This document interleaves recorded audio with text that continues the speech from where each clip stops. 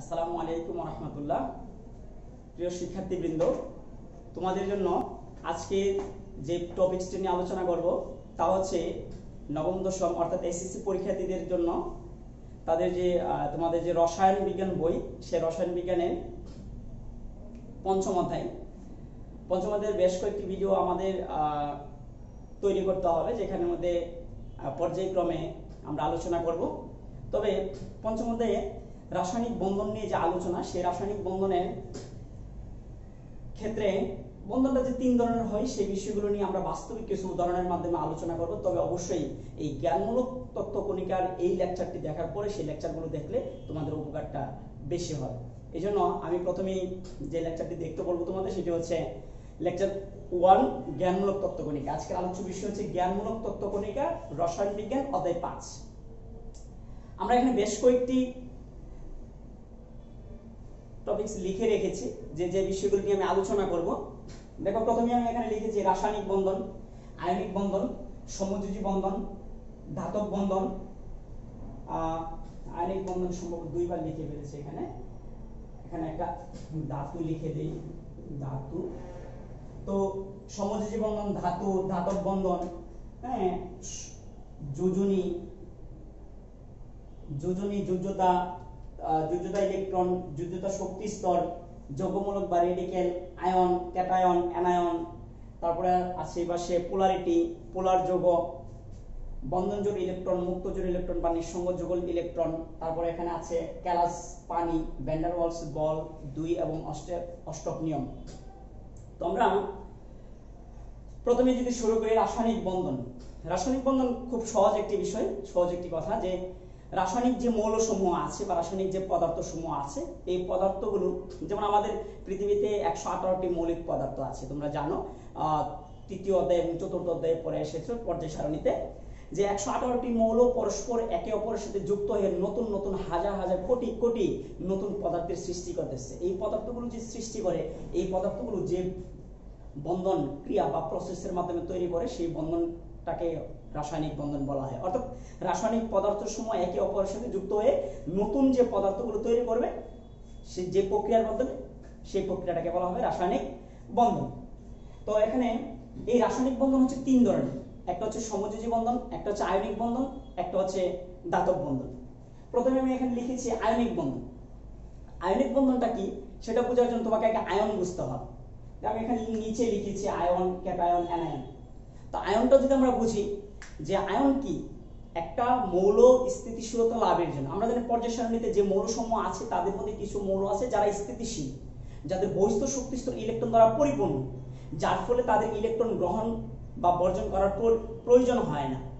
তো এরকম ভাবে অন্যান্য মৌলগুলো, যে মৌলগুলোর বহিস্থ শক্তি স্তর ইলেকট্রন দ্বারা পরিপূর্ণ নয়, তারা ইলেকট্রন গ্রহণ বা বর্জনের মাধ্যমে স্থিতিশীলতা লাভ করে। এই জন্য আমাদের গ্রহণ বা বর্জনের মাধ্যমে যদি স্থিতিশীলতা লাভ করে, তখন তারা একটা নির্দিষ্ট রূপে পরিণত হয়, যে রূপগুলো আয়ন বলা হয়। যদি একটা মৌল ইলেকট্রন গ্রহণ করে, তখন সে ঋণাত্মক আধান বিশিষ্ট হয় বা ঋণাত্মক চার্জ বিশিষ্ট হয়। যখন কোনো একটি মৌল ইলেকট্রন ত্যাগ করে, তখন সে ধনাত্মক চার্জ বিশিষ্ট হয়। স্বাভাবিকভাবে খেয়াল করো, তুমি যখন কারো কাছ থেকে 10 টাকা বা 15 টাকা নাও, বা কারো কাছ থেকে একটা খাতা নিচ্ছ, একটা কলম নিচ্ছ, একটা পেন্সিল নিচ্ছ, তাহলে তার কাছে তুমি ঋণী, আবার সে তোমার কাছে পাওনাদার। তো ইলেকট্রন যখন কোনো একটি পদার্থ ত্যাগ করে, তখন সে ধনাত্মক চার্জ বিশিষ্ট হয়। যেমন সোডিয়াম, তার 11টি ইলেকট্রন আছে, সে একটি ইলেকট্রন ত্যাগ করে সোডিয়াম আয়নে পরিণত হয়। একটি ইলেকট্রন ত্যাগ করে দিল, সে ত্যাগ করে সোডিয়াম আয়নে পরিণত হয়েছে, সেখানে সে ধনাত্মক আধান বিশিষ্ট হলো। এটা হচ্ছে ক্যাটায়ন। তাহলে ধনাত্মক আধান বা ধনাত্মক চার্জ বিশিষ্ট মৌলকে ক্যাটায়ন বলা হয়। সেম ভাবে ঋণাত্মক আয়ন, কোন একটা মৌল যদি ইলেকট্রন গ্রহণ করে, সেই ইলেকট্রন ত্যাগ করে দিল, সে ধনাত্মক হয়ে গেল। কেউ ইলেকট্রন গ্রহণ করলে সে ঋণাত্মক হবে। যেমন ক্লোরিন ইলেকট্রন গ্রহণ করে, সে ঋণাত্মক হয়। তখন তারা পরস্পর যখন বন্ধন গঠন করে, তখন সোডিয়াম ক্লোরাইড গঠন করে। এই সোডিয়াম ক্লোরাইড গঠন করে, যেখানে সোডিয়াম ধনাত্মক আধান বিশিষ্ট হয়, এই ক্লোরিন হচ্ছে ঋণাত্মক আধান বিশিষ্ট বা ঋণাত্মক চার্জ বিশিষ্ট হয়। তাহলে ধনাত্মক চার্জ বিশিষ্ট মৌলকে বলা হয় ক্যাটায়ন, ঋণাত্মক চার্জ বিশিষ্ট মৌলকে বলা হয় অ্যানায়ন। এখানে ক্যাটায়ন অ্যানায়ন মনে রাখার একটা সহজ কৌশল বা যুক্তি বলতে পারো, যে যখন সে ইলেকট্রন ত্যাগ করে দিচ্ছে, ইলেকট্রন তার কাছ থেকে কেটে যাচ্ছে, অর্থাৎ সে ক্যাটায়ন হচ্ছে, অর্থাৎ ধনাত্মক চার্জ বিশিষ্ট।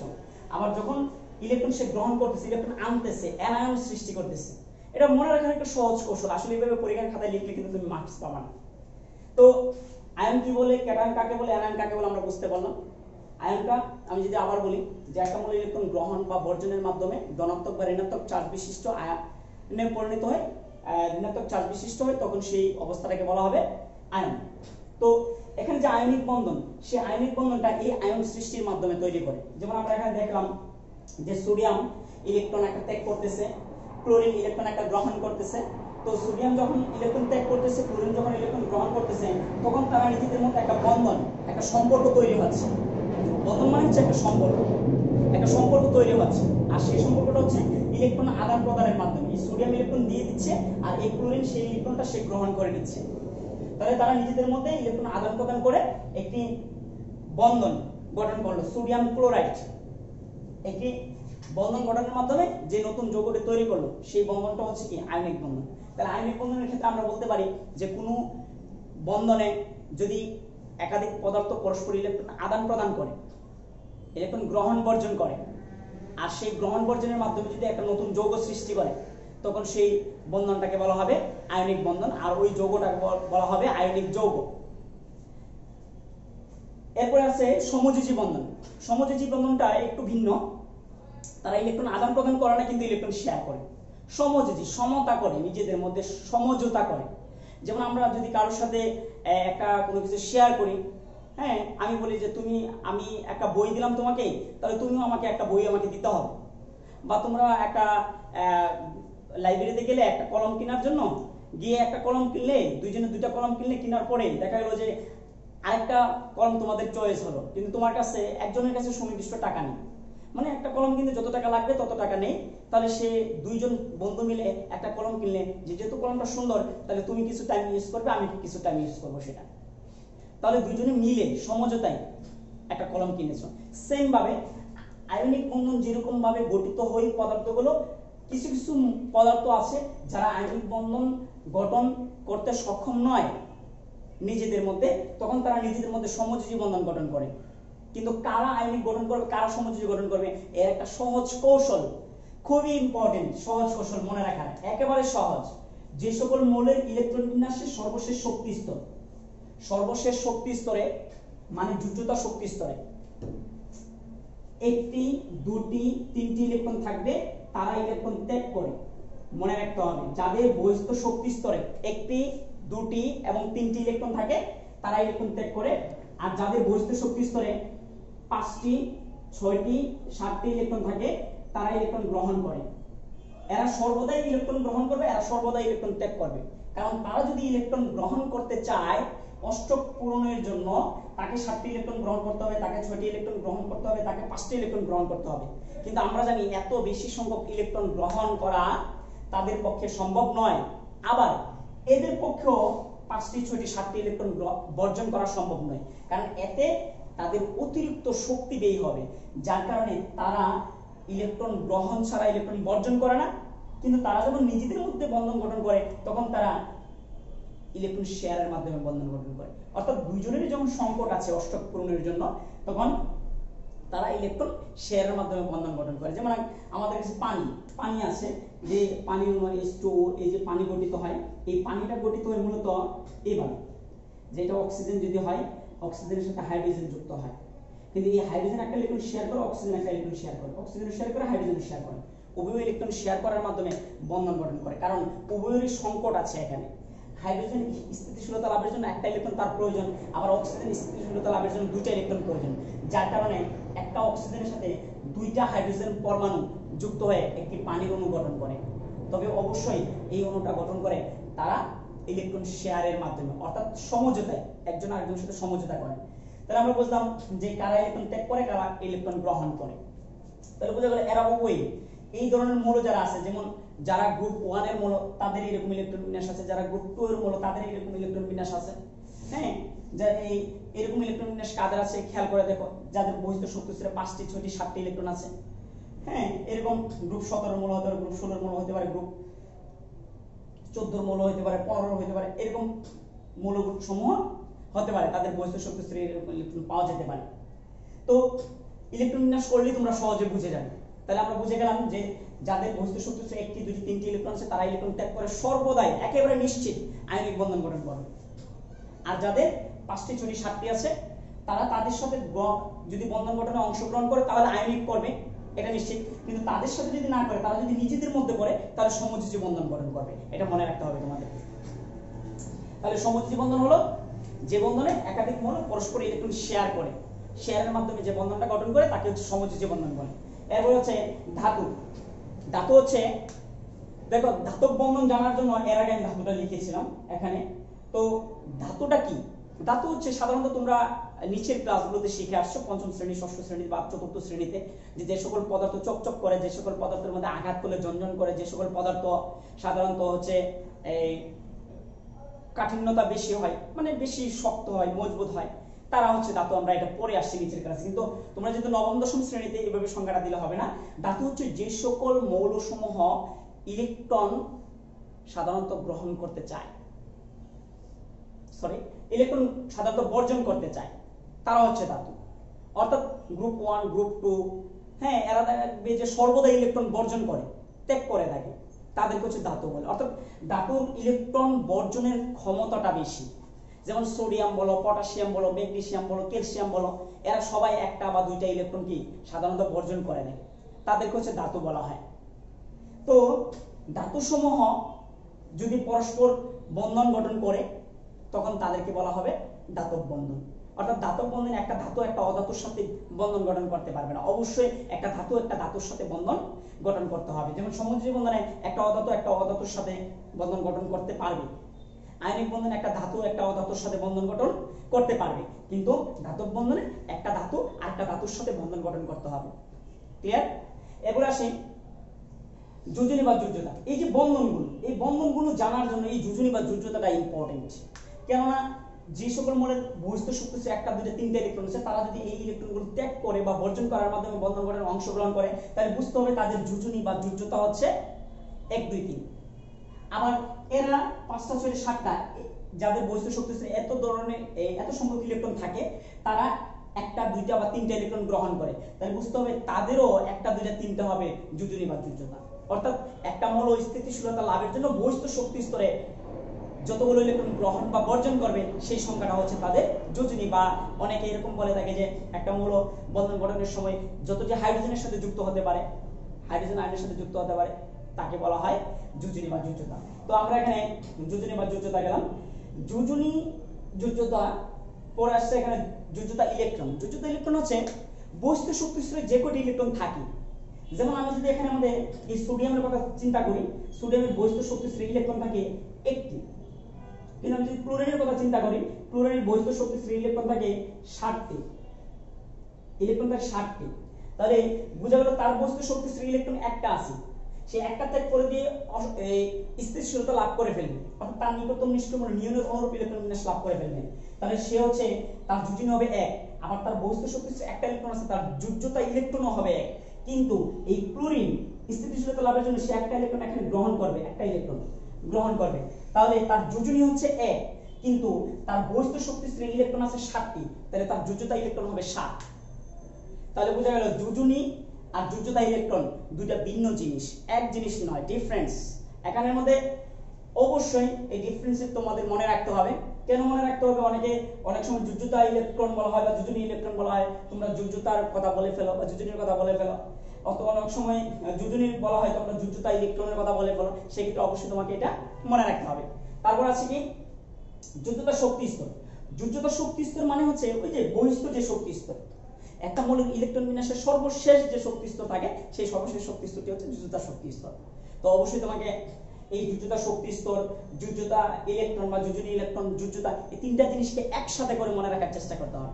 দেখো পড়াশোনা হচ্ছে একটা কৌশলগত জ্ঞান আহরণ করা, একটা কৌশল। তুমি একটা সহজ কৌশলে সেটাকে অর্জন করতে পারবে। এই জন্য অবশ্যই তোমাকে কৌশল অবলম্বন করে, স্ট্র্যাটেজি অবলম্বন করে চেষ্টা করতে হবে সেগুলোকে আয়ত্ত করার। যেমন আমি এখানে এই ধাতু আর ধাতব বন্ধন দুটোকে একসাথে করে মনে রাখার চেষ্টা করেছি, এই তিনটাকে আমি একসাথে মনে রাখার চেষ্টা করেছি। তুমিও সেরকম ভাবে চেষ্টা করো, দেখবে যে তোমাদের জন্য বিষয়টা ইজি হয়ে দাঁড়াবে। এরপর আসি যৌগমূলক বা রেডিকেল। দেখো আমি এখানে এই তিনটাকে আমি একসাথে সংজ্ঞায়িত করেছি। যৌগমূলক বা রেডিকেল, এই যৌগমূলক বা রেডিকেলটা হচ্ছে আয়নের মতো, কিন্তু আয়ন হচ্ছে একটা মৌল ইলেকট্রন গ্রহণ বা বর্জনের মাধ্যমে সৃষ্টি করে থাকে, কিন্তু এই যৌগমূলকটা হচ্ছে একাধিক মৌল পরস্পরের সাথে যুক্ত থাকবে কিন্তু তাদের চার্জ থাকবে, অর্থাৎ একগুচ্ছ মৌল একটা যৌগের মতো। যেমন একটা যৌগের মধ্যে একাধিক পরমাণু মৌলের পরমাণু থাকে, সেম ভাবে এই যৌগমূলকের মধ্যে একাধিক মৌলের পরমাণু থাকবে কিন্তু তাদের একটা চার্জ থাকবে। যেমন আমরা এই যদি কার কথা বলি, অ্যামোনিয়াম আয়নের কথা যদি বলি, অ্যামোনিয়াম আয়নের কথা যদি বলি, দেখো এটা আমরা যদি এই PO4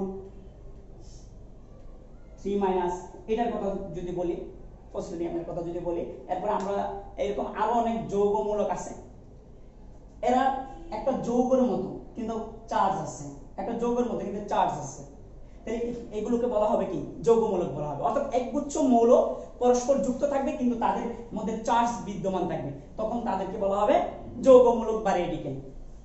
এরপর আসি পোলারিটি। দেখো এই তিনটা আমি আগে সংজ্ঞায়িত করে ফেলেছি। পোলারিটি, পোলারিটি হচ্ছে এই যে সমযোজী যৌগ যে গঠন করে, সমযোজী যৌগ গঠনের ক্ষেত্রে কোন কোন ক্ষেত্রে দেখা যায় যে একটি মৌল শেয়ারকৃত ইলেকট্রনকে তার কেন্দ্রের দিকে বেশি টানে। তাহলে দেখো এখানে অক্সিজেন হাইড্রোজেনের সাথে যুক্ত হচ্ছে, শেয়ার ইলেকট্রন শেয়ার করতেছে, কিন্তু এই শেয়ারকৃত ইলেকট্রন যুগলকে অক্সিজেন তার কেন্দ্রের দিকে বেশি আকর্ষণ করবে, ফলে এই অক্সিজেন ঋণাত্মক হবে, আংশিক ঋণাত্মক হবে, আর এই হাইড্রোজেন আংশিক ধনাত্মক হবে, এই যে ডেল্টা মাইনাস ডেল্টা প্লাস দিয়ে আমি কি বোঝানোর চেষ্টা করলাম, যে আংশিক ধনাত্মক আংশিক ঋণাত্মক বোঝানোর চেষ্টা করলাম। এখানে এই অক্সিজেন এবং হাইড্রোজেন যখন তারা পরস্পর ইলেকট্রন শেয়ার করলো, শেয়ারকৃত ইলেকট্রনকে অক্সিজেন তার কেন্দ্রের দিকে একটু বেশি টেনে নিচ্ছে। ওই যে বলেছিলাম দুই বন্ধু মিলে একটা কলম কিনেছো, কেউ যদি কলমটাকে বেশি ব্যবহার করে সে ঋণাত্মক হবে, আর অপরজন কি তার কাছে পাওনাদার হয়ে যাবে, ধনাত্মক হয়ে যাবে। সেম ভাবে এটা ইলেকট্রন শেয়ার করছে সমান সংখ্যক, কিন্তু অক্সিজেন বেশি ব্যবহার করতেছে, তার কেন্দ্রের দিকে বেশি টেনে নিচ্ছে, ফলে অক্সিজেন আংশিক ঋণাত্মক আর হাইড্রোজেন আংশিক হবে ধনাত্মক। এটাকে বলা হয় সমযোজী যৌগের পোলারিটি। আর এই যৌগটাকে বলা হবে পোলার যৌগ বা পোলার সমযোজী যৌগ।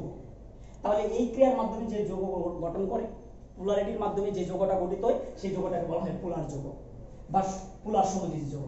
বন্ধন যৌগ ইলেকট্রন, এই যে দেখো সমযোজী যৌগে ইলেকট্রন কি করলো, অংশগ্রহণ করলো। এই ক্ষেত্রে এই অক্সিজেনের একটা ইলেকট্রন ছিল, সে একটাই শেয়ার করে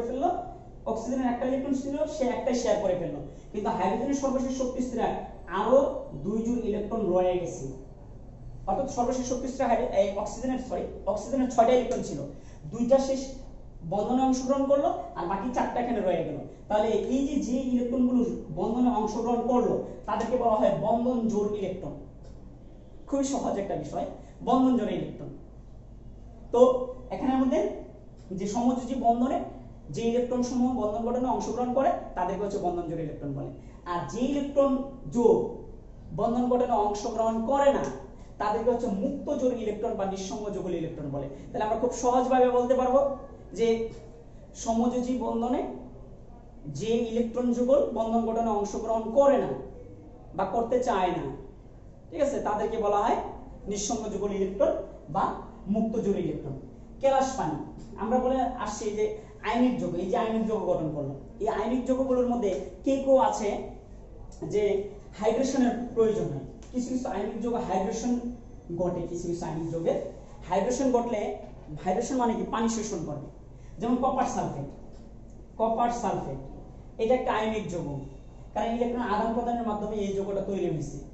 তাই এই যৌগের মধ্যে তার 5 অণু পানি সে শোষণ করে, অর্থাৎ তার হাইড্রেশন ঘটলে সে 5 অণু পানির সাথে যুক্ত হতে পারে।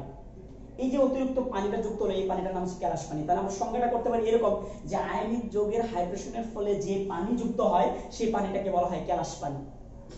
এরপর হচ্ছে ভ্যান ডার ওয়ালস বল। দেখো পৃথিবীতে যত সমস্ত পদার্থ আছে সমস্ত পদার্থ এই বন্ধনের মাধ্যমে গঠিত।